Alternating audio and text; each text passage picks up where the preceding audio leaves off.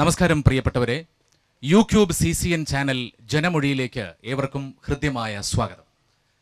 ഞങ്ങളിപ്പോൾ നിൽക്കുന്നത് വികസനത്തിന്റെ നേർക്കാഴ്ചകൾ തേടിയുള്ള അന്വേഷണത്തിനൊടുവിൽ താഴേക്കോട് ഗ്രാമപഞ്ചായത്തിലാണ്. താഴേക്കോട് ഗ്രാമപഞ്ചായത്തിനെ സംബന്ധിച്ച് നമുക്കറിയാം, പാലക്കാട് ജില്ലയുടെയും മലപ്പുറം ജില്ലയുടെയും അതിർത്തി ഗ്രാമങ്ങളിൽ ഒന്നാണ് താഴേക്കോട്. മനോഹരമായ ഭൂപ്രദേശമാണ്. ഇവിടുത്തെ ജനസംഖ്യയെ സംബന്ധിച്ച് പറയുമ്പോൾ ഏകദേശം 42,000-ഓളം വരുന്ന ആളുകൾ തിങ്ങിപ്പാർക്കുന്ന ഇടമാണ് താഴേക്കാട്. അതിൽ ഏകദേശം പകുതിയോളം വരുന്നവർ സ്ത്രീകളാണ്. സ്ത്രീ പുരുഷ അനുപാതം എന്ന് പറയുന്നത് പലപ്പോഴും 50-50 എന്ന നിലയിലാണ് എന്നുള്ളതാണ്. വോട്ടർ പട്ടികയിൽ പേര് ചേർക്കപ്പെട്ടിട്ടുള്ള ആളുകൾ ഏകദേശം പകുതിയോളമാണ്. 25,000-ഓളം വരുന്ന ആളുകൾ വോട്ടർമാരായി ഇത്തവണ താഴേക്കോട് ഗ്രാമപഞ്ചായത്തിൽ ഉണ്ട് എന്നുള്ളതാണ് പ്രത്യേകത. 21 വാർഡുകളാണ്. 21 വാർഡുകളിൽ കഴിഞ്ഞ 5 വർഷമായി ഭരണം നടത്തുന്നത് 15 വാർഡുകളുടെ മേൽക്കൈയുമായി UDF ആണ് ഭരണത്തിലിരിക്കുന്നത് എന്നുള്ളതാണ് പ്രത്യേകത. അതിനു മുമ്പ് 15 വർഷക്കാലം, നീണ്ട 15 വർഷക്കാലം LDFന്റെ നേതൃത്വത്തിലുള്ള മുന്നണിയായിരുന്നു താഴേക്കോട് ഗ്രാമപഞ്ചായത്തിൽ ഭരണം നിലനിർത്തിയിരുന്നത്, ഭരണം കൊണ്ടുപോയിരുന്നത് എന്നുള്ളതാണ് പ്രത്യേകത.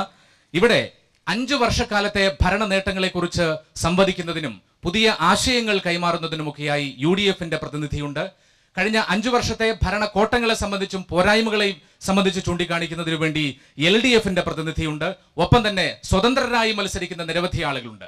കക്ഷി രാഷ്ട്രീയ ഭേദമന്യേ, കക്ഷി രാഷ്ട്രീയങ്ങൾക്ക് അതീതമായി ഇരുപക്ഷത്തെയും ആളുകളെ ശക്തമായി എതിർത്തുകൊണ്ട്, LDFനെയും UDFനെയും ഒരുപോലെ എതിർത്തുകൊണ്ട് മത്സരരംഗത്ത് സജീവമായി നിൽക്കുന്ന സ്വതന്ത്രരായിട്ടുള്ള ആളുകളുണ്ട്. അവരെ പ്രതിനിധീകരിച്ചുകൊണ്ടുള്ള ആളും ഈ ചർച്ചയിൽ സംബന്ധിക്കുന്നു എന്നുള്ളതാണ് പ്രത്യേകത. ഒപ്പം തന്നെ നാട്ടുകാരായിട്ടുള്ള നിരവധി ആളുകൾ താഴേക്കോടിന്റെ ഗ്രാമപഞ്ചായത്തിന്റെ വികസനത്തെ ലക്ഷ്യം വെച്ചുകൊണ്ട് വികസന കാഴ്ചപ്പാടുകൾ പങ്കുവെക്കുന്നതിനും അഭിപ്രായങ്ങൾ രേഖപ്പെടുത്തുന്നതിനുമൊക്കെയായി വന്നിട്ടുള്ള നിരവധി ആളുകളും ഈ ചർച്ചയിൽ, ഈ താഴേക്കോട് നിവാസികളായിട്ടുള്ള ആളുകളും ചർച്ചയിൽ സംബന്ധിക്കുന്നു എന്നുള്ളതും ഈ പരിപാടിയുടെ പ്രത്യേകതയാണ്. വളരെ സ്നേഹത്തോടുകൂടി എല്ലാവരെയും ജനമൊഴിയിലേക്ക് സ്വാഗതം ചെയ്യുകയാണ്. ചർച്ചയിൽ സംബന്ധിക്കുന്നവരെ ഞാൻ പരിചയപ്പെടുത്താം. UDFന്റെ പ്രതിനിധിയായിട്ടുള്ളത് ഈ പഞ്ചായത്തിന്റെ vice president കൂടിയായിട്ടുള്ള Shri AK Nasar അവറുകളാണ്. അദ്ദേഹം UDFന്റെ കൺവീനർ കൂടിയാണ്. വളരെ സ്നേഹത്തോടു കൂടി അദ്ദേഹത്തെ ചർച്ചയിലേക്ക് സ്വാഗതം ചെയ്യുകയാണ്. പ്രതിപക്ഷ നേതാവ് ശ്രീ ഹനീഫ വള്ളൂർ, അദ്ദേഹം കഴിഞ്ഞ 5 വർഷക്കാലത്തെ ഭരണ കോട്ടങ്ങളെ സംബന്ധിച്ച് ചൂണ്ടിക്കാണിക്കുന്നതിനും അവർ മുന്നോട്ട് വയ്ക്കുന്ന ആശയങ്ങളെ സംബന്ധിച്ച് സൂചിപ്പിക്കുന്നതിനുമൊക്കെ ആയിട്ടാണ് ഇവിടെ എത്തിച്ചേർന്നിട്ടുള്ളത്. അദ്ദേഹത്തെയും വളരെ സ്നേഹത്തോടു കൂടി സ്വാഗതം ചെയ്യുകയാണ്. മറ്റൊരു പ്രധാനപ്പെട്ട കക്ഷി ചോലമുഖത്ത് മൊയ്തു, അദ്ദേഹം സ്വതന്ത്ര സ്ഥാനാർത്ഥിയായി ഈ ഗ്രാമപഞ്ചായത്തിൽ, താഴേക്കോട് ഗ്രാമപഞ്ചായത്തിൽ മത്സരിക്കുന്ന പ്രതിനിധിയാണ്. ഞാൻ നേരത്തെ സൂചിപ്പിച്ചതുപോലെ നിരവധി ആളുകൾ സ്വതന്ത്രരായി മത്സരിക്കുന്നു എന്നുള്ളതും താഴേക്കോട് ഗ്രാമപഞ്ചായത്തിന്റെ പ്രത്യേകതകളിൽ ഒന്നാണ്. UDFനെയും LDFനെയും എതിർക്കുന്നവരുടെ പക്ഷം ചേർന്നുകൊണ്ട് സംസാരിക്കാൻ ഒരു ശബ്ദം ശ്രീ മൊയ്തുവിൻ്റെതായി ഇവിടെ ഉണ്ട് എന്നുള്ളതും പ്രത്യേകതയാണ്. എല്ലാവരെയും വളരെ സ്നേഹത്തോടു കൂടി ഈ പരിപാടിയിലേക്ക് സ്വാഗതം ചെയ്യുകയാണ്. ചർച്ച ആരംഭിക്കുന്നു. UDF പ്രതിനിധിയായിട്ടുള്ള ശ്രീ AK നാസറിൽ നിന്ന് നമുക്ക് തുടങ്ങാമെന്ന് തോന്നുന്നു. പ്രിയപ്പെട്ട നാസർ, വളരെ പൊതുവായ ഒരു ചോദ്യം, പൊതുജനം രാഷ്ട്രീയക്കാരോട് ചോദിക്കുന്ന ഒരു ചോദ്യം ഞാൻ താങ്കളോട് ചോദിക്കുകയാണ്. കഴിഞ്ഞ 5 വർഷം ഈ ജനതയ്ക്ക് വേണ്ടി താങ്കളും താങ്കളുടെ പാർട്ടിയും താങ്കളുടെ മുന്നണിയും എന്താണ് ചെയ്തത്? വളരെ ചുരുങ്ങിയ വാക്കുകളിൽ സൂചിപ്പിക്കുക. വളരെ ചുരുങ്ങിയ വാക്കുകളിൽ ആദ്യ റൗണ്ട് സംസാരിച്ചതിന് ശേഷം പിന്നീട് ചർച്ച പുരോഗമിക്കുമ്പോൾ ബാക്കി കാര്യങ്ങൾ നമുക്ക് പറയാം. വളരെ ചുരുങ്ങിയ വാക്കുകൾ പ്ലീസ്. 2010 നവംബർ 1-ാം തീയതിയാണ് UDFന്റെ 15 അംഗങ്ങളുള്ള ഭരണസമിതി താഴേക്കോട് പഞ്ചായത്തിൻ്റെ അധികാരമേറ്റെടുത്തത്. അതിനുശേഷം കഴിഞ്ഞ 5 വർഷക്കാലം ഈ പഞ്ചായത്തിൻ്റെ മുക്ക് മൂലകളിൽ സമഗ്രമായ വികസനം നടത്താൻ സാധിച്ചു എന്നുള്ളത് തന്നെയാണ് ഞങ്ങൾക്ക് എടുത്തു പറയാനുള്ള കാര്യം.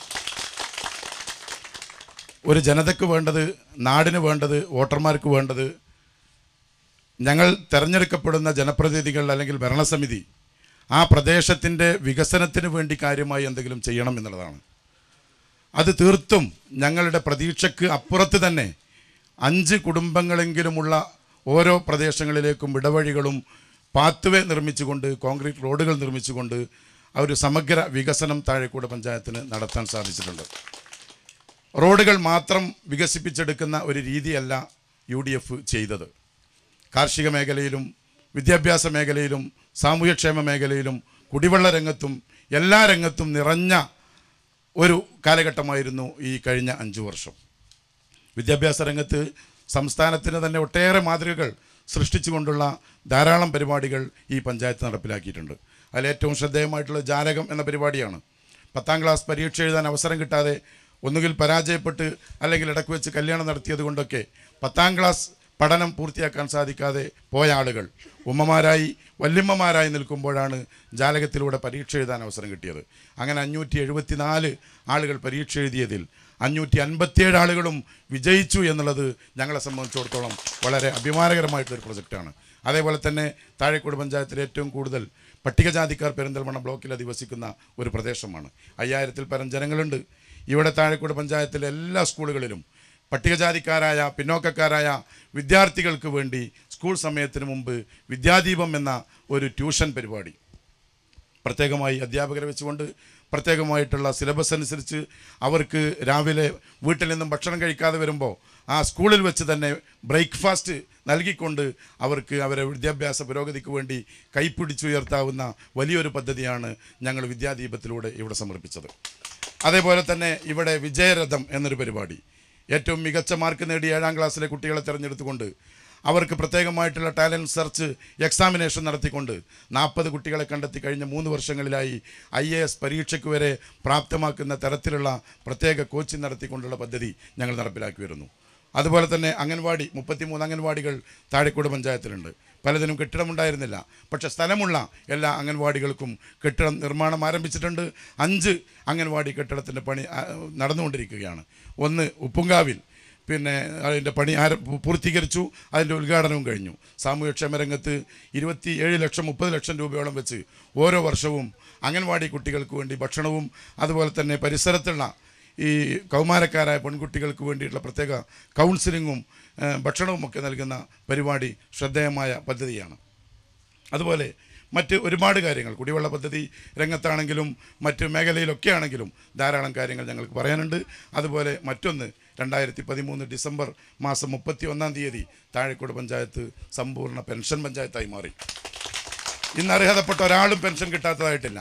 താഴേക്കോട് പഞ്ചായത്തിലെ എല്ലാ ആളുകൾക്കും അർഹതപ്പെട്ട ആളുകൾക്ക് പെൻഷൻ ലഭ്യമായി കൊണ്ടിരിക്കുകയാണ്. ഇത് വലിയൊരു നേട്ടമായിട്ട് തന്നെയാണ് ഞങ്ങൾ കാണുന്നത്. ഇതാണ് ഞങ്ങളെ സംബന്ധിച്ച് പറയാനുള്ളത്. തീർച്ചയായിട്ടും വളരെ വ്യക്തമാണ് അദ്ദേഹം പറഞ്ഞിട്ടുള്ളത്. കഴിഞ്ഞ 5 വർഷം ഭരണം നടത്തിയതിൻ്റെ ഏറ്റവും പ്രധാനപ്പെട്ട നേട്ടങ്ങൾ അദ്ദേഹം തുടക്കത്തിൽ തന്നെ സൂചിപ്പിക്കുകയായിരുന്നു. നമുക്കറിയാം, ഒരു നാടിൻ്റെ വികസനത്തിൻ്റെ അടിസ്ഥാനം എന്ന് പറയുന്നത് പലപ്പോഴും വിദ്യാഭ്യാസമാണ്. വിദ്യാഭ്യാസമുള്ള ഒരു ജനതയ്ക്ക് മാത്രമേ ഒരു നാടിനെ മുന്നോട്ട് നയിക്കാനാകൂ എന്നുള്ള തിരിച്ചറിവിന്റെ ഭാഗമായി ഭരണപക്ഷം ഇത്തവണ ഏറ്റവും കൂടുതൽ ശ്രദ്ധ ഊന്നിയിട്ടുള്ളത് വിദ്യാഭ്യാസ രംഗത്തായിരുന്നു എന്നുള്ളത് എടുത്തു പറയേണ്ട കാര്യം തന്നെയാണ്. ജാലകം പോലെയുള്ള പദ്ധതികളൊക്കെ തീർച്ചയായും നമ്മുടെ സംസ്ഥാനത്ത് തന്നെ മാതൃകയാകുന്ന തരത്തിലായിരുന്നു എന്ന് അദ്ദേഹം തന്റെ സംസാരത്തിനിടയിൽ ശ്രീ നാസർ സൂചിപ്പിക്കുകയുണ്ടായി. എന്തായിരുന്നാലും മറുത്തൊരു പക്ഷം കൂടി ഉണ്ടാകും, ഇതിന് ഒരു എതിർപക്ഷം കൂടി ഉണ്ടാവും, എതിരഭിപ്രായം കൂടി ഉണ്ടാവും. സ്വാഭാവികമായും അത്തരം അഭിപ്രായങ്ങൾ നമ്മളോട് പങ്കുവെക്കുന്നതിനും ഇടതുപക്ഷത്തിന്റെ കാഴ്ചപ്പാടുകൾ എന്താണെന്ന് വിശദീകരിക്കുന്നതിനുമായി ഇവിടെ എത്തിച്ചേർന്നിട്ടുള്ളത് ശ്രീ ഹനീഫ വള്ളൂരാണ്. അദ്ദേഹം പ്രതിപക്ഷ നേതാവ് കൂടിയാണ്.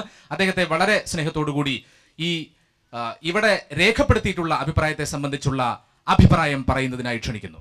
ഇവിടെ ശ്രീ നാസർ മാഷ് പറഞ്ഞത് തേച്ചും പെരുപ്പിച്ച് കാണിച്ചൊരു കണക്കാണ്.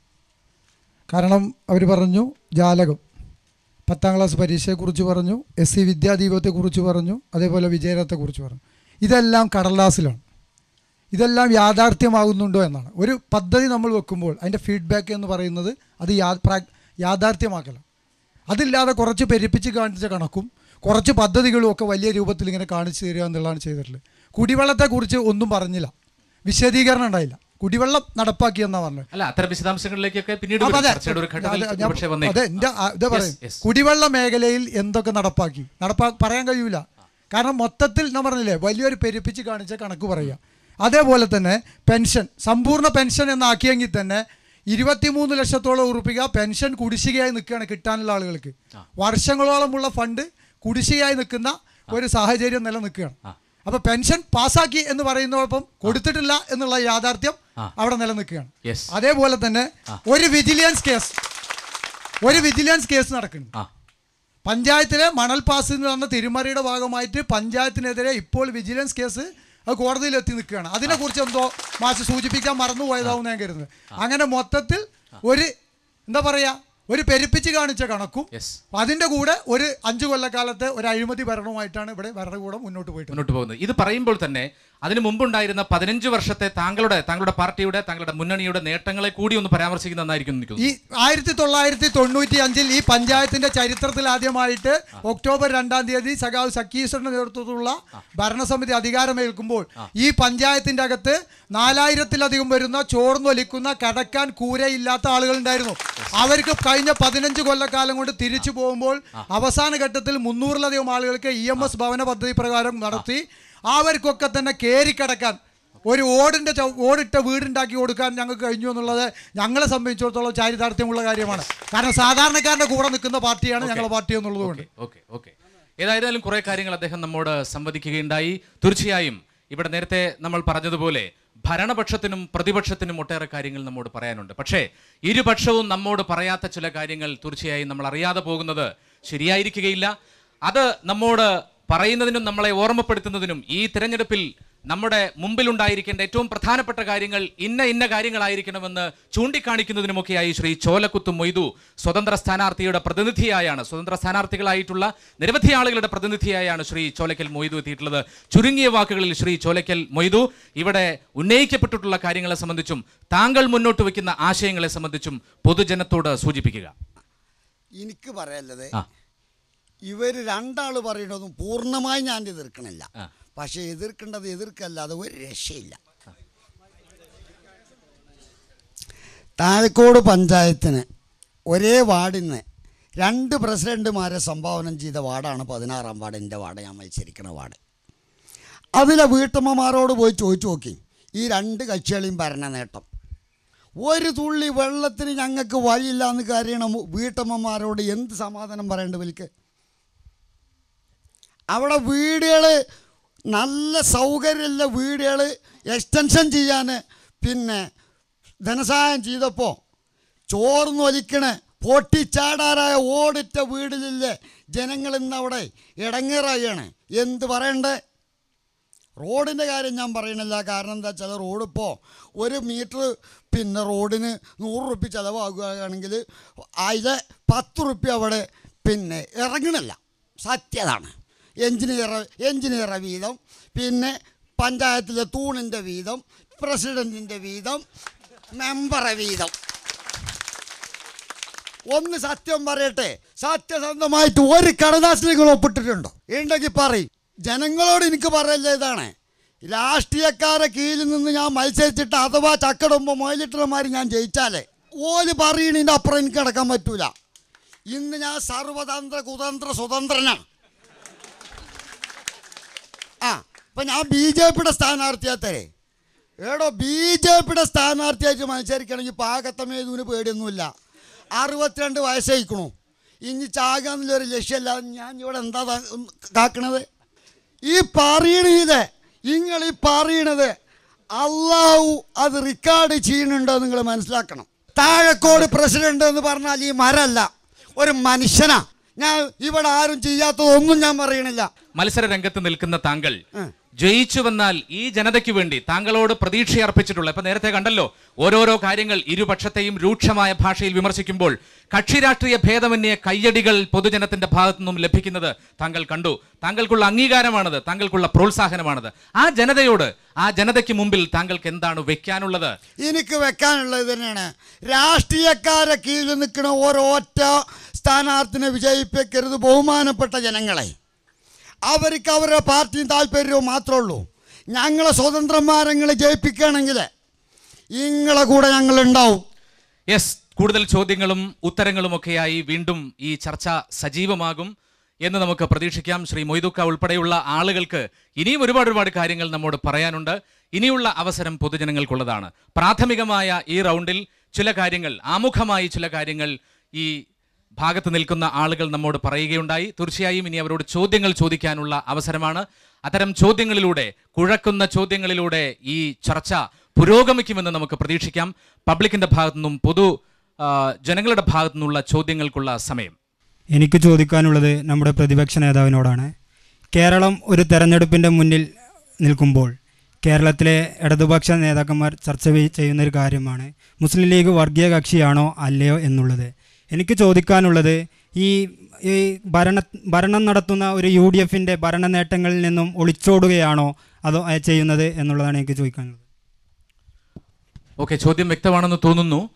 ഇവിടെ ഒരു കാര്യം നിങ്ങളെ ഓർമ്മിപ്പിക്കേണ്ടതുണ്ട്. ഈ ജാതിപരമായിട്ടുള്ള മതപരമായിട്ടുള്ള കാര്യങ്ങൾ ദയവ് ചെയ്ത് പരാമർശിക്കാതിരിക്കുന്നതാണ് നല്ലത്. അത്തരം കാര്യങ്ങൾ വന്നു കഴിഞ്ഞാൽ പലർക്കും പലതരത്തിലുള്ള അഭിപ്രായങ്ങൾ ഉണ്ടാകും. അങ്ങനെ അഭിപ്രായങ്ങൾ വന്നാൽ അത് വീണ്ടും പ്രശ്നങ്ങളിലേക്ക് എത്തിച്ചേരുമെന്നുള്ളതുകൊണ്ട് ദയവ് ചെയ്ത് അത്തരം പരാമർശങ്ങൾ ഒഴിവാക്കുക. ആരെയെങ്കിലും വ്യക്തിപരമായി വേദനിപ്പിക്കുന്ന പരാമർശങ്ങൾ ഒഴിവാക്കുക.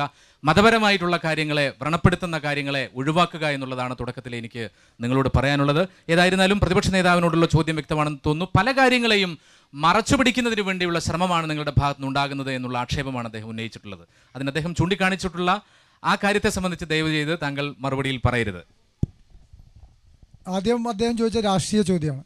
അതിന് എൻ്റെ പാർട്ടിയുടെ നേതാക്കൾ കൃത്യമായ മറുപടി ഈ രാജ്യത്തെ എല്ലാ വിഷ്വൽ മീഡിയയിലും പത്രങ്ങളിലും കൊടുത്തിട്ടുണ്ട്. അത് എന്നെ ബാധിക്കുന്നുവല്ല. 2, പഞ്ചായത്തുമായി ബന്ധപ്പെട്ടാണല്ലോ ഇവിടെ ചോദ്യം. ഞാനീ പറഞ്ഞ കാര്യങ്ങൾ യാഥാർത്ഥ്യമാണ്. ഇവിടെ പറഞ്ഞല്ലോ, മെയ്തു ഒക്കെ പറഞ്ഞു റോഡുകളുടെ കാര്യത്തിൽ. നേരെ മറിച്ച് സാധാരണ മനുഷ്യൻ്റെ ജീവിത പ്രശ്നങ്ങളുമായി ബന്ധപ്പെട്ട്, അവൻ്റെ ദൈനംദിന കാര്യങ്ങളുമായി ബന്ധപ്പെട്ട്, അതൊന്ന് കുടിവെള്ളമാണ്, അത് രൂക്ഷമാണ്, മെയ്തുവൊക്കെ പറയുന്നു. 2, പെൻഷൻ. ഈ പെൻഷൻ കൊല്ലങ്ങളോളായിട്ട് കിട്ടാത്ത ആളുകളാണ്. അത് പഞ്ചായത്ത് ഇടപെട്ട് ചെയ്യേണ്ട കാര്യങ്ങളാണ്. ആ ഫണ്ടിനെ പോലും വകമാറ്റി റോഡിൻ്റെ മേഖലയിൽ ചെലവഴിച്ചു എന്ന ആരോപണം ഇപ്പം നിലനിൽക്കുകയാണ്. ഇങ്ങനത്തെ ഒരു സാഹചര്യം ഉണ്ടാകുമ്പോൾ നമ്മൾ പെരുപ്പിച്ച് കാണിച്ച ഒരു കണക്കിനെ കുറിച്ച് പറഞ്ഞിട്ട് എന്താ കാര്യം? സാധാരണ പഞ്ചായത്തുകൾ എന്ന് പറഞ്ഞാൽ സാധാരണ ജനത്തിൻ്റെ അവൻ്റെ അടിയന്തര അത്യാവശ്യ കാര്യങ്ങൾക്ക് ഏറ്റവും അധികം ഓടിച്ചെല്ലാൻ പറ്റുന്ന ജനപ്രതി താഴത്തെ തട്ടിലുള്ള പഞ്ചായത്ത് മെമ്പറാണ്, അല്ലെങ്കിൽ പഞ്ചായത്ത് ഭരണകൂടമാണ്. ആ ഭരണകൂടം ചെയ്യേണ്ട കാര്യങ്ങൾ മറച്ചു വെച്ചുകൊണ്ട് മുന്നോട്ട് പോവുക. 2, വീടുകളുടെ കാര്യത്തിൽ കഴിഞ്ഞ വർഷങ്ങളിലൊക്കെ കൊടുത്ത വീടുകളുടെ കണക്ക് അതിവിടെ പറഞ്ഞിട്ടില്ല. സാധാരണ ജനം വീടില്ലാത്ത ആളുകളുണ്ട്. അതിനു പകരം പല വാർഡുകളിലും മെമ്പർമാർ വരെ ഗുണഭോക്താക്കാവുന്ന സ്ഥിതി ഉണ്ടായിട്ടില്ലേ? അത് ഒരു സ്വജന പക്ഷപാതവും വൈകിട്ട് പറഞ്ഞല്ലേ? അതെ, വ്യക്തമാണ്. അദ്ദേഹം പറയുന്ന കാര്യങ്ങൾ വളരെ വ്യക്തമാണ്. പല കാര്യങ്ങളും എന്താ പറയേണ്ടത്, പൂർണ്ണതയിൽ എത്തിക്കാൻ വേണ്ടി ഭരണസമിതിക്ക് സാധിച്ചിട്ടില്ല എന്നുള്ള ആശയത്തിൽ തന്നെയാണ് അദ്ദേഹം ഉറച്ചു നിൽക്കുന്നത്. അതുകൊണ്ട് തന്നെ പലതും മറച്ചുപിടിക്കാൻ ശ്രമിക്കുന്നു എന്നുള്ള ആക്ഷേപത്തിന് അദ്ദേഹം ശക്തമായിട്ടുള്ള ഒരു മറുപടി നൽകിയിരിക്കുകയാണ്. വീണ്ടും ചോദ്യങ്ങളിലേക്ക്.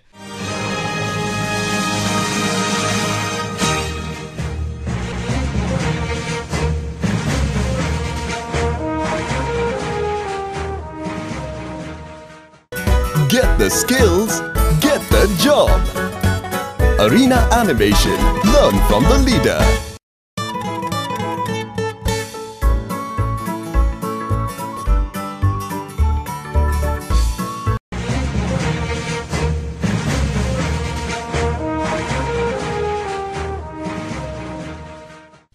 എനിക്ക് ചോദിക്കാനുള്ളത് നാസർ മാഷോടാണ്.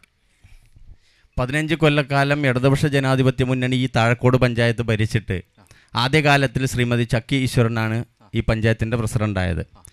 2000 നടന്ന തെരഞ്ഞെടുപ്പിൽ ശ്രീമതി ചക്കി ഈശ്വരൻ ഈ പഞ്ചായത്തിൽ തന്നെ മത്സരിച്ച് വിജയിച്ച് വൈസ് പ്രസിഡൻ്റായി. 3ാമത് ചക്കി ഈശ്വരൻ ഈ പഞ്ചായത്തിൽ തന്നെ മത്സരിച്ച് ബ്ലോക്ക് പഞ്ചായത്തിലേക്ക്, ഈ പഞ്ചായത്തിൻ്റെ പല വാർഡുകളും പെടുന്ന ഉൾപ്പെടെ വെട്ടത്തൂർ ഡിവിഷനിൽ പെടുന്ന പഞ്ചായത്തിൻ്റെ വിവിധ വാർഡുകളിൽ നിന്ന് മത്സരിച്ച് ബ്ലോക്ക് പഞ്ചായത്തിലേക്ക് തിരഞ്ഞെടുക്കപ്പെട്ടു. 4ാമതും ഈ പഞ്ചായത്തിൽ തന്നെ മത്സരിച്ച് പഞ്ചായത്തിൻ്റെ പ്രതിപക്ഷ നേതാവാകുന്ന രൂപത്തിൽ ഈ പഞ്ചായത്തിൻ്റെ വാർഡുകളിൽ നിന്ന് തിരഞ്ഞെടുക്കപ്പെട്ടു. ഇത്രയൊക്കെ വികസന പ്രവർത്തനങ്ങൾ ചെയ്തു എന്ന് അവകാശപ്പെടുന്ന UDF ഈ പഞ്ചായത്തിൻ്റെ പ്രസിഡൻ്റായിരുന്ന പട്ടമണ്ണ റീന ടീച്ചർ ഇപ്പോൾ എവിടെയാണ് മത്സരിക്കുന്നത്? എന്തുകൊണ്ടാണ് ഈ പഞ്ചായത്തിനകത്ത് മത്സരിപ്പിക്കാൻ സാധിക്കാതെ പോയത്? ഓക്കെ, ചോദ്യം വ്യക്തമാണെന്ന് തോന്നുന്നു. മറുപടി. പ്രിയമുള്ള സുഹൃത്തുക്കളെ, ഞാൻ 1-2 കാര്യം ആദ്യം അനീഫ സൂചിപ്പിച്ച വീടുകളുടെ പരാമർശം. 1995 ആദ്യമായി ഇടതുപക്ഷം 6 എന്ന സീറ്റിൽ നറുക്കെടുപ്പിലൂടെ ചക്കി പ്രസിഡൻ്റായി. ഇന്ന് 10,000-ൽ താഴെയാണ് താഴെക്കോട് പഞ്ചായത്തിലെ വീടുകൾ. അന്ന് 6,000-ൻ്റെ താഴെയാണ് താഴെക്കോട് പഞ്ചായത്തിലെ വീടുകൾ. അദ്ദേഹം കഴിഞ്ഞ 15 വർഷക്കാലം 4,000-ത്തിലധികം വീടുകൾ പഞ്ചായത്ത് നൽകി എന്നിവിടെ പരാമർശിച്ചു. നിങ്ങളെ ശ്രദ്ധിച്ചു കാണും. 2,000 വീടൊഴിച്ച് ബാക്കി 4,000 വീടും LDF കൊടുത്തു എന്ന് ആർക്കെങ്കിലും വിശ്വസിക്കാൻ കഴിയുമോ? ഇവിടെ 485 വീടുകൾ കഴിഞ്ഞ ഈ 5 കൊല്ലം കൊണ്ട് പഞ്ചായത്ത് ഭരണസമിതി 2 ലക്ഷം രൂപ വീതം നൽകി പാവപ്പെട്ടവർക്ക് നൽകിയിട്ടുണ്ട്. 75,000 രൂപയാണ് അവസാന കാലഘട്ടത്തിൽ CPM നൽകിയിരുന്നത്. അതിൻ്റെ മുമ്പ് 22.5, 50 ഇങ്ങനെയൊക്കെയായിരുന്നു. അപ്പോൾ ആ ഒരു കാലഘട്ടത്തിൽ 700 ചില്ലാനം വീട് കൊടുത്തിട്ടുണ്ട്, നമ്മൾ സമ്മതിക്കണു. 700 ചില്ലാനം വീടാണ് കൊടുത്തത് 15 കൊല്ലം കൊണ്ട്. നമ്മൾ 5 വർഷം കൊണ്ട് തന്നെ നമുക്ക് 485 വീടുകൾ കൊടുക്കാൻ സാധിച്ചു എന്നുള്ളത് വളരെ വലിയ നേട്ടമാണ്. ഈ പഞ്ചായത്ത് ഭരണസമിതി അധികാരത്തിൽ വരുമ്പോൾ EMS ഭവന പദ്ധതി 112 ആളുകൾക്ക് ഒരു ഗഡു മാത്രം കൊടുത്ത് അവർ വഴിയാധാരമായി കിടക്കായിരുന്നു. അവർക്ക് വേണ്ടിയിട്ട് പണം മറ്റ് പ്രൊജക്റ്റുകൾ നമ്മൾ ക്യാൻസൽ ചെയ്തുകൊണ്ട് ഈ ഭരണസമിതി ആദ്യം എടുത്ത പണി അതാണ്. അവർക്ക് പൈസ കൊടുക്കുക. അതിൽ ഞങ്ങൾ വിജയിച്ചു. അവരുടെ പ്രയാസം ലഘൂകരിക്കാൻ ഞങ്ങൾക്ക് സാധിച്ചു. അതാണ് ആ വിഷയത്തിൽ പറയാനുള്ളത്. കുടിവെള്ളവുമായി ബന്ധപ്പെട്ട് പറഞ്ഞു. ഇവിടെ കുടിവെള്ളം താഴെക്കോട് പഞ്ചായത്തിൽ നമ്മൾ ചെയ്ത കുടിവെള്ളം ഞാനൊന്ന് സൂചിപ്പിക്കാം. 55-ാം മൈലിൽ താഴെ മരുതല, മുതിരമണ sub centre, Vadakkekara, Ammanikkad Kunnummal, മാരാമ്പറ്റക്കുന്ന് additional കിണറുണ്ടാക്കി. മാണിക്കപ്പറമ്പിൽ, ആട്ടീരിപ്പാറ, Puthur ഇത്രയും ഭാഗങ്ങളിൽ ഈ പഞ്ചായത്തിൻ്റെ ഭരണസമിതി വന്നതിന് ശേഷം ഉണ്ടാക്കിയ കുടിവെള്ള പദ്ധതികളുണ്ട്.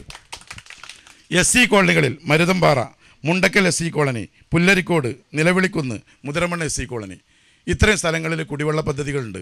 നമ്മൾ പറയണു അനീഫ പഞ്ചായത്ത് പ്രസിഡൻ്റായ സമയത്ത് ജലനിധി വന്നു. ആ കാലഘട്ടത്തിൽ ചില സ്ഥലങ്ങളിൽ കുടിവെള്ള പദ്ധതികൾ നടപ്പിലാക്കിയിട്ടുണ്ട്. പക്ഷേ ആ കാലഘട്ടത്തിൽ നമുക്ക് പഞ്ചായത്തിന് അത് മാറ്റിവെക്കേണ്ടത് 15% മാത്രമാണ്. ബാക്കിയൊക്കെ പ്രത്യേകമായിട്ടുള്ള ഫണ്ട് കിട്ടിയതാണ്.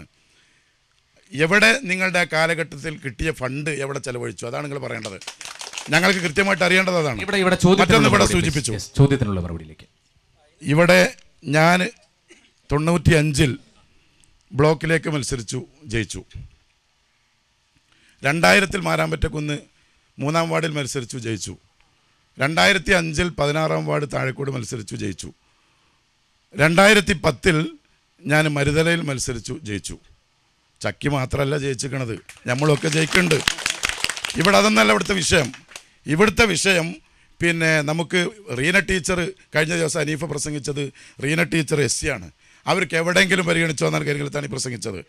റീന ടീച്ചറെ പരിഗണിച്ചിട്ടുണ്ട്. റീന ടീച്ചർക്ക് SC വനിതാ സീറ്റ് ഇവിടെ അല്ല ബ്ലോക്കിലേക്ക്. നമ്മൾ പരിഗണിച്ച് കുന്നക്കാവിലാണ്. കുന്നക്കാവിൽ SC ടീച്ചറെ നമ്മൾ ബ്ലോക്കിലേക്ക് മത്സരിപ്പിക്കുന്നുണ്ട്. യാതൊരു സംശയം കരുതണ്ട.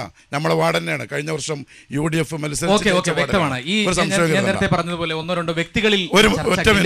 ചക്കി ഈശ്വരൻ ഇവിടെ മത്സരിച്ച് ബ്ലോക്കിലേക്ക് മത്സരിച്ചപ്പോഴും അവിടെ വട്ടത്തൂരിന്റെ ഡിവിഷനുകളായിരുന്നു. വ്യക്തമാണ്, മറുപടി വ്യക്തമാണ്. ചോദ്യത്തിലേക്ക് നാസർ മാഷോടാണ് ചോദ്യം. താഴെക്കോട് പഞ്ചായത്തിൽ ഏറ്റവും കൂടുതൽ ജനങ്ങൾ, കുട്ടികൾ ബുദ്ധിമുട്ട് അനുഭവിക്കുന്ന തെരുവുനായ ശല്യം, അത് നിയന്ത്രിക്കുന്നതിന് വേണ്ടി പഞ്ചായത്ത് എന്താണ് ചെയ്തിട്ടുള്ളത്? തെരുവുനായ ശല്യവുമായി ബന്ധപ്പെട്ട് സംസ്ഥാനത്തുടനീളം നിലനിൽക്കുന്ന അമീതാജി താഴെക്കോട് പഞ്ചായത്തിലെ കാര്യം മാത്രമേ മനസ്സിലാക്കിയിട്ടുള്ളൂ എന്നൊരു സംശയമുണ്ട്. കേരളത്തിൽ മൊത്തമായിട്ട് ചർച്ച ചെയ്യപ്പെടുന്ന വിഷയമാണിത്. ഇതുമായി ബന്ധപ്പെട്ട വിഷയങ്ങൾ എല്ലാ ദിവസവും TV-യിലും പത്രങ്ങളിലും ഒക്കെ വന്നുകൊണ്ടിരിക്കുകയാണ്. അതിൻ്റെ നിയമപ്രശ്നങ്ങളും കുരുക്കുകളും നമുക്ക് എല്ലാവർക്കും ബോധ്യപ്പെട്ട കാര്യമാണ്. താഴെക്കോട് പഞ്ചായത്ത് അതിനുവേണ്ടി പ്രത്യേക പ്രൊജക്റ്റ് വെച്ചിട്ടുണ്ട്. പക്ഷേ അതിൻ്റെ ഇംപ്ലിമെൻറ്റേഷനുള്ള ഇത്തരത്തിലുള്ള സാങ്കേതിക പ്രശ്നങ്ങൾ നിലനിൽക്കുകയാണെന്നുള്ളതാണ് പറയുന്നത്. അതൊരു നയപരമായിട്ടുള്ള പ്രശ്നമാണ്. തെരുവുനായ ശല്യം സംസ്ഥാനത്തുടനീളം നിലനിൽക്കുന്നു. ആ പ്രശ്നത്തിന് പരിഹാരമുണ്ടാക്കേണ്ടത് സംസ്ഥാനത്തുടനീളമുള്ള ഒരു ആവശ്യമായിട്ടാണ് നമ്മൾ കാണേണ്ടത്. ചോദ്യം വളരെ പെട്ടെന്ന് ചോദ്യം.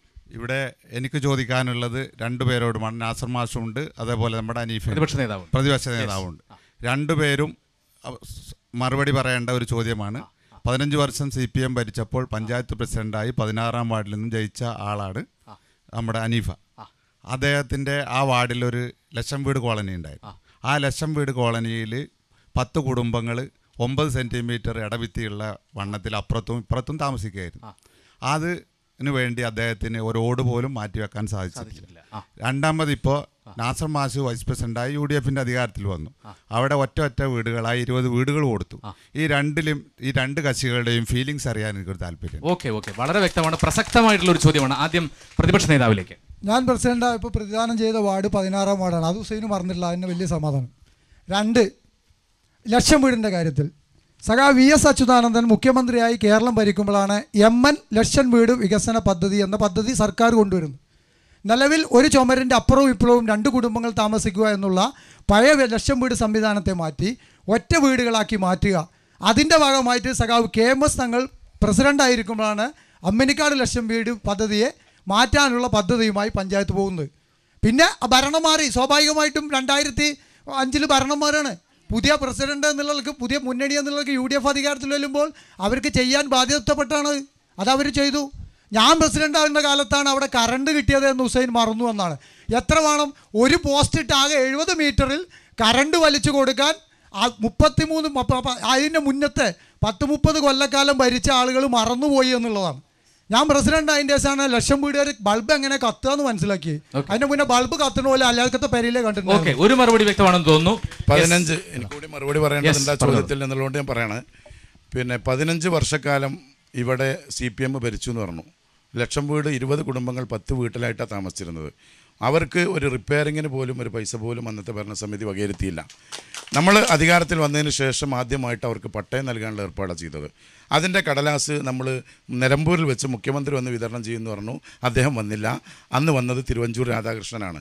അതിനുശേഷം നമ്മൾ പൈസ പിന്നെ ഹൗസിംഗ് ബോർഡ് മുഖേനയാണ് അതിൻ്റെ പദ്ധതികൾ വരിക. ഹൗസിംഗ് ബോർഡിൽ നിന്ന് നമ്മൾ പൈസ ആവശ്യപ്പെട്ടു. 75,000 രൂപ അനുവദിച്ചു. ആ സമയത്താണ് മറ്റ് വീടുകൾക്ക് 2 ലക്ഷം രൂപയാക്കി സർക്കാരിൻ്റെ ഉത്തരവ് വന്നത്. അപ്പോൾ 75,000 കൊണ്ട് ഇവർക്ക് പൂർത്തീകരിക്കാൻ കഴിയില്ല എന്ന് പറഞ്ഞു. നമ്മൾ വീണ്ടും മന്ത്രിമാർ മുഖേന അലി സാഹിബും അതുപോലെ തന്നെ മന്ത്രി MK മുനീറും ഒക്കെ മുഖേന റെപ്രസെൻറ്റേഷൻ നടത്തി സർക്കാർ അങ്ങനെ ഒരു തീരുമാനമെടുത്തു. 1.25 ലക്ഷം കൂടി പഞ്ചായത്തുകൾക്ക് വകയിരുത്താം. സർക്കാർ അതിലേക്ക് കൂടുതൽ നൽകാൻ കഴിയില്ല. അങ്ങനെ 75,000 രൂപ നമുക്ക് ഹൗസിംഗ് ബോർഡിൽ നിന്ന് കിട്ടി. 1,25,000 രൂപ പഞ്ചായത്ത് വകയിരുത്തി.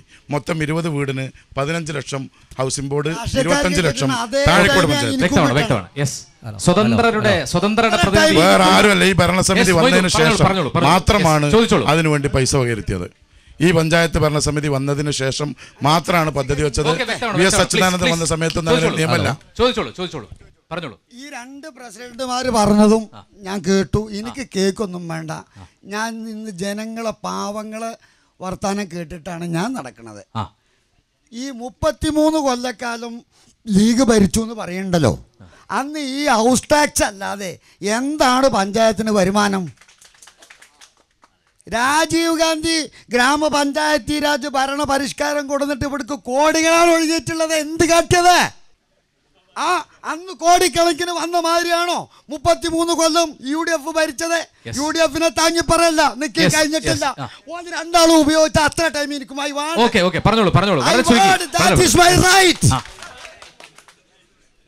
ഞങ്ങളെ പഴയ ബഹുമാനപ്പെട്ട പ്രസിഡന്റ് ധരിക്കണു. മൂപ്പര് ആദ്യത്തെ തറക്കല്ല് മൂപ്പര് മറന്നൂല. പക്ഷെ ആ തറക്കല്ലിന്റെ മോളിൽ കൂടെ ഒന്ന് ഞാൻ അങ്ങോട്ടും ഇങ്ങോട്ടും നടക്കണത് ഇല്ലാന്ന് പറയട്ടെ. ഓർമ്മ സൂപ്പിയാക്കാക്ക് ഇന്നാലെ ജനങ്ങളെ ആരെ വിശ്വസിച്ചാലും രാഷ്ട്രീയക്കാരെ വിശ്വസിക്കരുത്. ഓരിക്കോല പാർട്ടിയും പ്രസ്ഥാനവും ആളുമാണ് വലുത്. ജനങ്ങൾക്ക് വല്ലതും ചെയ്യണമെങ്കിൽ പാവപ്പെട്ട ഈ കീറക്കുപ്പായിട്ട ഞങ്ങളെ ജയിപ്പിക്കും. ചോദിച്ചോളൂ. എൻ്റെ ചോദ്യം 2 പേരോടുമാണ്. 15 വർഷക്കാലം പഞ്ചായത്ത് ഭരിച്ച LDF-ൻ്റെ പ്രതിനിധി അനീഫയോടും അതുപോലെ തന്നെ 5 വർഷക്കാലം നമ്മുടെ പഞ്ചായത്ത് ഭരിച്ച UDF-ൻ്റെ പ്രതിനിധി AK നാസർ മാസ്റ്ററോടുമാണ്. താഴേക്കോട് പഞ്ചായത്തിൽ ധാരാളം SC ST വിഭാഗങ്ങൾ താമസിക്കുന്നുണ്ട്. അപ്പോൾ അവർക്ക് വേണ്ടി അവരുടെ ഉന്നമനത്തിന് വേണ്ടി 15 വർഷക്കാലം ഭരിച്ചപ്പോൾ നിങ്ങൾ എന്തു ചെയ്തു എന്നും അതുപോലെ തന്നെ 5 വർഷക്കാലം കൊണ്ട് UDF എന്ത് ചെയ്തു എന്നും അറിയണം. ഓക്കെ. ഇപ്പം നേരത്തെ ചോദിച്ചതിൽ അതിനോട് ചേർത്ത് വെച്ച് പറയേണ്ട ഒന്നാണെന്ന് തോന്നുന്നു അല്ലേ? നേരത്തെ കോളനിയുടെ കാര്യം തന്നെയല്ലേ ആദ്യം ഭരണപക്ഷത്തിൽ നിന്നുള്ള അഭിപ്രായം വരട്ടെ. ഞാനിവിടെ നേരത്തെ സൂചിപ്പിച്ചതുപോലെ താഴേക്കോട് പഞ്ചായത്തിൽ പെരിന്തൽമണ്ണ ബ്ലോക്കിൽ ഏറ്റവും കൂടുതൽ പട്ടികജാതിക്കാർ താമസിക്കുന്ന ഒരു പഞ്ചായത്താണ്. ഈ പഞ്ചായത്തിലെ പട്ടികജാതിക്കാരൊക്കെ വളരെ പ്രയാസം അനുഭവിക്കുന്ന ആളുകൾ തന്നെയാണ്, യാതൊരു സംശയമില്ല. അവർക്ക് കാലാകാലങ്ങളിലായിട്ട് അവരുടെ വികസന പ്രശ്നങ്ങൾ, അവരുടെ പ്രദേശത്തിൻ്റെ കുടിവെള്ള പ്രശ്നങ്ങളൊക്കെ നിലനിൽക്കുന്നുണ്ട്. അതൊന്നും വേണ്ട രൂപത്തിലുള്ള ഒരു പരിഹാരം കഴിഞ്ഞ 15 വർഷം കൊണ്ട് ഉണ്ടായിട്ടില്ല എന്ന് ഞങ്ങൾക്ക് ബോധ്യം വന്നതുകൊണ്ട് ഞങ്ങളുടെ കാലഘട്ടത്തിൽ സമ്പൂർണ്ണ ഭവന പദ്ധതി എന്ന ഒരാശയവുമായി ബന്ധപ്പെട്ട് മുന്നോട്ട് പോവുകയും ഇന്ന് പട്ടികജാതിക്കാരായ ഒരാൾക്ക് പോലും വീട് ആവശ്യമില്ലാത്ത വിധം സമ്പൂർണ്ണത കൈവരിക്കാൻ സാധിച്ചു എന്നുള്ളതാണ് ഈ ഭരണസമിതിയുടെ നേട്ടമായിട്ട് ഞങ്ങൾക്ക് പറയാനുള്ളത്. മറ്റൊന്ന്, വിദ്യാഭ്യാസ രംഗത്ത് നമ്മൾ പട്ടികജാതിക്കാരെ മാത്രം ഉയർത്തിക്കൊണ്ടുവരാൻ ഞാൻ നേരത്തെ സൂചിപ്പിച്ച വിദ്യാദീപം, അതുപോലെ തന്നെ 8ാം ക്ലാസ്സിൽ പഠിക്കുന്ന പട്ടികജാതിക്കാർക്ക് പിന്നെ മേശയും കസേരയും ടേബിൾ ലാമ്പും, 10ൽ പഠിക്കുന്ന കുട്ടികൾക്ക് സൈക്കിള്, അങ്ങനെ അവർക്ക് വേണ്ടി മാത്രം ലാപ്ടോപ്പ്, ഉന്നത വിദ്യാഭ്യാസം നേടാൻ വേണ്ടി പോകുന്ന കുട്ടികൾക്ക് ലാപ്ടോപ്പ് 5 എണ്ണം ഇപ്പോൾ കഴിഞ്ഞ ദിവസമാണ് വിതരണം ചെയ്തത്. അപ്പോൾ ആ തരത്തിൽ നമ്മൾ അവരെ വലിയ തോതിൽ പരിഗണിക്കുന്ന ഒരു കാലഘട്ടമാണ് 5 കൊല്ലം. പക്ഷേ കഴിഞ്ഞ 15 വർഷം അവരുടെ വോട്ട് ബാങ്കായി മാത്രമാണ് CPM അവരെ ഉപയോഗിച്ചത് എന്നൊരു പരാമർശം കൂടി ശരിയാണ്. കാരണം എന്താ വെച്ചാൽ ഇവിടെ നമ്മൾ മോമാലി ചോദിച്ച ചോദ്യത്തിന് ഞാൻ പറയാം. ആവശ്യത്തിന് പഞ്ചായത്ത് പ്രസിഡന്റ് പട്ടികജാതി വനിത ആയതുകൊണ്ട് അവരെ പരിഗണിക്കുകയും ബാക്കി 21 വാർഡിൽ അവരെ നിർത്താൻ ഇപ്പോൾ പറ്റൂല എന്നുള്ളതുകൊണ്ട് അവരെ മറ്റേ എന്താണ് കുന്നക്കാവുക്ക് വിട്ടു എന്നുള്ളതാണ് നാസർ മാഷ് ഇവിടെ പറഞ്ഞത്. കാരണം ഇപ്പോൾ ജനറൽ പഞ്ചായത്ത് പ്രസിഡന്റാണ്. അപ്പോൾ സ്വാഭാവികമായിട്ടും അധികാരം കിട്ടുകയാണെങ്കിൽ അവരെ പരിഗണിക്കേണ്ട ആവശ്യമില്ല. അപ്പോൾ അതിനാണ് മുസ്ലിം ലീഗ് UDF പട്ടികജാതിക്കാരെ ഉപയോഗിക്കുന്നത് അധികാര സ്ഥാനങ്ങളിൽ ഇരുത്താൻ. അത് കഴിഞ്ഞാൽ അവരെ കറിവേപ്പില പോലെ പുറത്തേക്ക് വലിച്ചെറിയുക എന്ന ഒരു കാഴ്ചപ്പാടാണ് അതിലുള്ളത്. 2 വികസന പദ്ധതികൾ ഞാൻ പറഞ്ഞല്ലോ. സുവർണ ജൂബിലി മൈത്രി എന്ന് പറഞ്ഞിട്ട് ഗവൺമെന്റ് നടപ്പാക്കിയ, അതായത് അന്ന് കൊണ്ടുവന്ന പട്ടികജാതി സമ്പൂർണ്ണ ഭവന പദ്ധതി അന്ന് കൊടുത്ത വീടുകളുണ്ട്. അതേപോലെ തന്നെ പട്ടികജാതി വിഭാഗങ്ങൾക്ക് എന്ന് മാത്രമല്ല, അപ്പോൾ മെയ്തുവാക്ക് ഇവിടെ സൂചിപ്പിച്ചു പഞ്ചായത്ത് രാജ് ആക്ടിനെ കുറിച്ച്. പഞ്ചായത്ത് രാജ് നഗരപാലിക ബില്ല് ഭരണഘടന 73-74 ഭേദഗതി പ്രകാരം പാർലമെന്റ് പാസ്സാക്കി വിട്ടു. ആ പാസ്സാക്കി വിട്ടതിന് മാതൃക കാണിച്ചത് കേരള സംസ്ഥാനം ഭരിക്കുന്ന അന്നത്തെ LDF ഗവൺമെന്റാണ്. സഖാവ് പാലോളിയാണ്. ഫണ്ടുകളുടെ കൊടുക്കല് കേന്ദ്ര ഫണ്ടുകൾ താഴത്തെ തട്ടിലേക്ക് കൊടുത്തത് രാജീവ് ഗാന്ധി അവിടെ പാസ്സാക്കി വിട്ടു എന്നുള്ളതാണ്. അതുകൊണ്ടാണല്ലോ കോൺഗ്രസ്സുകാരനായ ദിഗ്വിജയ് സിംഗ് ഭരിക്കുന്ന സംസ്ഥാനത്തിൽ കേരളത്തിലെ പഞ്ചായത്തി രാജ് ആക്ടിനനുസരിച്ച് കേരള ഗവൺമെന്റ് ഫണ്ടിന്റെ 40% താഴത്തെ തട്ടിലേക്ക് കൊടുത്തപ്പോൾ ദിഗ്വിജയ് സിംഗ് എന്ന് പറയുന്ന കോൺഗ്രസ്സുകാരന്റെ മന്ത്രിയടക്കം കേരളത്തിൽ ഈ പദ്ധതിയെക്കുറിച്ച് പഠിച്ചതും കോൺഗ്രസ് രാജസ്ഥാനിലും ചെയ്തു. അതിന്റെ രാഷ്ട്രീയം പറഞ്ഞത് താഴെക്കോട് ചെയ്ത് ഞാൻ പറഞ്ഞല്ലോ. പട്ടികജാതി വിഭാഗത്തിൽപ്പെട്ട ആളുകൾ ചോർന്നൊലിക്കുന്ന വീടുകളിലായിരുന്നു. അവർക്ക് വീട് കൊടുത്തിട്ടുണ്ട്. കുടിവെള്ള പദ്ധതികൾ നടപ്പാക്കിയിട്ടുണ്ട്. അത് കൊടുത്തിട്ടുണ്ട്. 15 കൊല്ലക്കാലം പട്ടികജാതിക്കാരെ എന്തായാലും ഇവർ ചെയ്ത മാതിരി കറിവേപ്പില വില ഞങ്ങൾ ഒഴിവാക്കൂല. കാരണം ഞങ്ങൾ സാധാരണക്കാരുടെ കൂടെ നിൽക്കുന്ന പ്രസ്ഥാനം. ചോദിച്ചോളൂ, വ്യക്തമാണ്, മറുപടി വ്യക്തമാണ്, ചോദിച്ചോളൂ. ഇവിടെ വൈസ് പ്രസിഡന്റ് ഉണ്ട്, അതുപോലെ പ്രതിപക്ഷ നേതാവുണ്ട്. ഞാൻ ചോദിക്കുന്നത് പ്രതിപക്ഷ നേതാവിനോടാണ്. ഇവിടെ ഏറ്റവും രൂക്ഷമായ പ്രശ്നം, ഈ പഞ്ചായത്തിൻ്റെ അടിസ്ഥാന പ്രശ്നം, ജനങ്ങളെ ബാധിക്കുന്ന പ്രശ്നം കുടിവെള്ളമാണ്. ഈ കുടിവെള്ളത്തിൻ്റെ വിഷയത്തിൽ 5 വർഷം ചെയ്തത് നാസർ മാഷ് പറഞ്ഞു. ഇനി ഇവിടെ വിജയിച്ചു പോയാൽ 3 ആളുകൾ ഇവിടെ മത്സരിക്കുന്നു, ഇവിടുന്ന് ജയിച്ചു പോയാൽ നിങ്ങൾക്ക് എന്ത് ചെയ്യാൻ പറ്റുമെന്നും എനിക്കറിയാണ്ട്. അതുപോലെ കഴിഞ്ഞ 15 കൊല്ലക്കാലം ഏറ്റവും അടിസ്ഥാനപരമായ കുടിവെള്ള വിഷയത്തിൽ ഇവിടെ LDF എന്ത് ചെയ്തു എന്ന് അറിയാൻ എനിക്ക് ആഗ്രഹമുണ്ട്. ഇവിടെ ഈ ചോദ്യത്തിന് മറുപടി പറയുന്നതിന് മുമ്പായി ഒന്ന് പറഞ്ഞോളട്ടെ. ഒരു കുടിവെള്ളമോ റോഡോ മാത്രമല്ല വികസനം എന്ന് പറയുന്നത്. വികസനത്തിന്റെ കാര്യങ്ങൾ നമ്മൾ ചർച്ച ചെയ്യുമ്പോൾ ഒട്ടേറെ കാര്യങ്ങൾ, ഉൽപ്പാദന മേഖലയിൽ ഒരുപാട് കാര്യങ്ങളുണ്ട്, വ്യാവസായിക രംഗത്ത്, സർവീസ് സെക്ടറിൽ, അങ്ങനെ ഒരുപാട് മേഖലകളിൽ ഇങ്ങനെ പരന്നു കിടക്കുന്ന വികസനം, അത് 1-2 കാര്യങ്ങളിൽ മാത്രം ഒതുക്കി നിർത്തരുത് എന്നുള്ളൊരു അഭിപ്രായം എനിക്കുണ്ട്.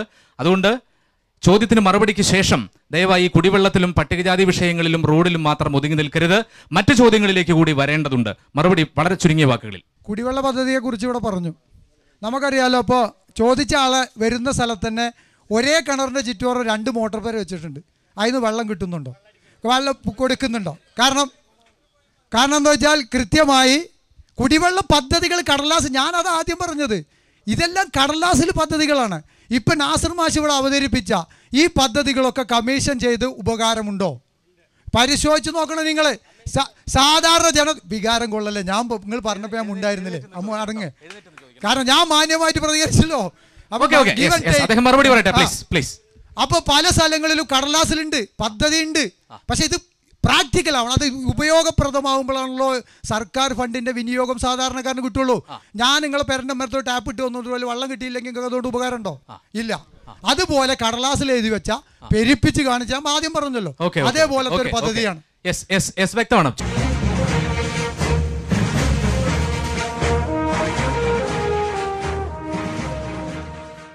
അപ്പോൾ ഞാൻ ഇവിടെ തർക്കം നടന്നപ്പോൾ ഒന്നിടപെട്ടതാണ്. 1995 മുതൽ 2010 വരെയും 15 വർഷം, അതിനുശേഷമുള്ള 5 വർഷവും ഇവിടെ നടപ്പാക്കിയ പദ്ധതികളുടെ ലിസ്റ്റ് നമുക്ക് ഇവിടെ കിട്ടും. ചില വാർഡുകളിൽ നടപ്പാക്കിയ പദ്ധതികളുടെ ലിസ്റ്റൊക്കെ ഞങ്ങൾ വിവരാവകാശ പ്രകാരം ഇവിടെ വാങ്ങി വെച്ചിട്ടുണ്ട്. അതുകൊണ്ട് ഇപ്പോൾ ഇവിടെ കാടടച്ച് വെടിവെക്കുക എന്നുള്ളൊരു പരിപാടി അപ്പോൾ നടക്കുന്നത്. 2010 വരെയുള്ള 15 വർഷക്കാലം കൊണ്ട് പട്ടികജാതിയിൽ സമ്പൂർണ്ണ ഭവന പദ്ധതി നടപ്പിലാക്കിയ പഞ്ചായത്ത് എന്നുള്ള ഖ്യാതി കൊണ്ട് പെരിന്തൽമണ്ണ ബ്ലോക്ക് പഞ്ചായത്തിൽ നിന്ന് ഒരു പട്ടികജാതി വീട് അനുവദിക്കാൻ പോലും കഴിയാത്ത സ്ഥിതി ഇവിടെ സംജാതമായിരുന്നു. ആ പട്ടികജാതിക്കാരുടെ സമ്പൂർണ്ണ ഭവന പദ്ധതി 10-ൽ പൂർത്തീകരിച്ചിട്ടുണ്ട്. 2010 വരെ ഉള്ള സാധാരണക്കാരുടെ പൊതുജനങ്ങളുടെ ഭവന പദ്ധതി ഇവിടെ പൂർത്തീകരിച്ചത്. അവസാനം EMS ഭവന പദ്ധതിക്ക് സ്ഥലം ഉൾപ്പെടെ വാങ്ങിക്കൊടുത്തുകൊണ്ട് പരിഹരിക്കാൻ 400 ചില്ലാനം ആളുകൾക്ക് പാസ്സാക്കിയിട്ടത് അതിന് പണം ബാങ്കിൽ നിന്ന് കടമെടുത്ത് ചെയ്യാൻ വേണ്ടി തീരുമാനിച്ചത് അത് മലപ്പുറം സർവീസ് സഹകരണ ബാങ്കിൽ നിന്നാണ്, ജില്ലാ സഹകരണ ബാങ്കിൽ നിന്നാണ്. ആ പണം ഉപയോഗിച്ചുകൊണ്ട് അത് നടപ്പിലാക്കാനുള്ള അവസരം ആ ജനവിധിയിൽ ഇടതുപക്ഷത്തിന് ഉണ്ടായിട്ടില്ല. അതുകൊണ്ട് ആ പദ്ധതി തുടർന്ന് നടപ്പാക്കിയിട്ടുണ്ടെങ്കിലും അതിന്റെ ക്രെഡിറ്റിനും ഇടതുപക്ഷ മുന്നണി ബാധ്യസ്ഥരാണ്.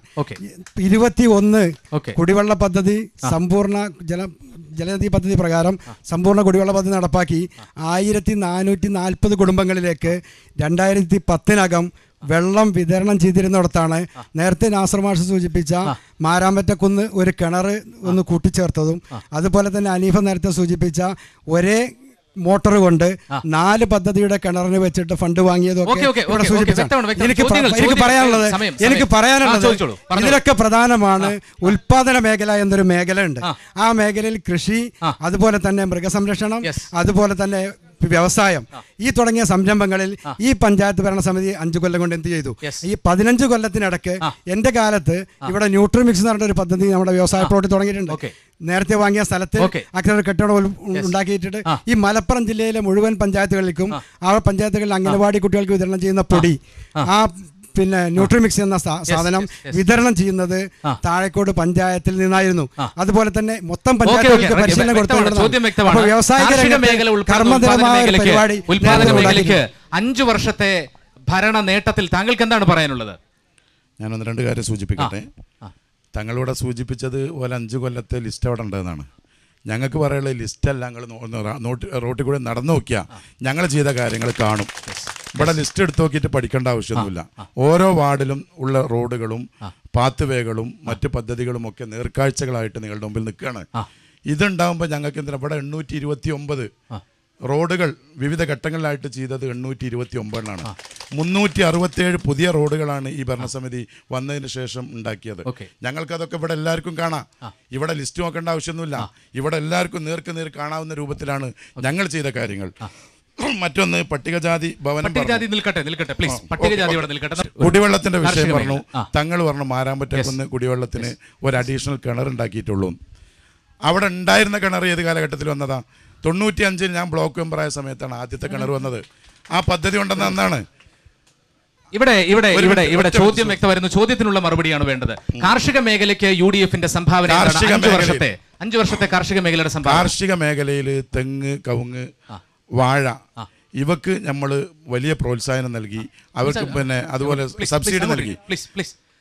അപ്പം ആ തരത്തിൽ നമ്മൾ ഇവിടെ 60 ഹെക്ടർ സ്ഥലത്തായിരുന്നു നെൽകൃഷി ഉണ്ടായിരുന്നത് CPMന്റെ കാലഘട്ടത്തിൽ. 15 കൊല്ലം അവർ ഭരിച്ചപ്പോൾ 10 ഹെക്ടറായി ചുരുങ്ങി. ബാക്കിയുള്ള നെൽകൃഷി പാടെ പോയി. അവർ ചെയ്തത് കാർഷിക മേഖലയിലാണ് ഈ കാണണ്ടേ. ഇവിടെ ഞങ്ങൾ വന്നപ്പോൾ 10 ഹെക്ടറിൽ മാത്രമാണ് നെൽകൃഷി ഉള്ളത്. അപ്പോൾ ആ തരത്തിൽ ഇപ്പോൾ പച്ചക്കറി കൃഷി, വീട്ടുവളപ്പിൽ കൃഷി, അതുപോലെ തന്നെ ടെറസിന് മുകളിൽ പച്ചക്കറി കൃഷി, ഇതിനൊക്കെ ആവശ്യമായിട്ടുള്ള പദ്ധതികൾ ഞങ്ങൾ രൂപീകരിക്കുകയും അത് നാട്ടിൽ നടന്നുകൊണ്ടിരിക്കുകയും ചെയ്യാണ്. നിങ്ങൾക്ക് എവിടെ പോയാലും കാണാം. ഓരോ വീട്ടിലും പച്ചക്കറി കൃഷിക്ക് ആവശ്യമായിട്ടുള്ള പൈസ കൊടുത്തുകൊണ്ട് ആ പദ്ധതി ഇപ്പോൾ നടപ്പിലാക്കിക്കൊണ്ടിരിക്കുകയാണ്.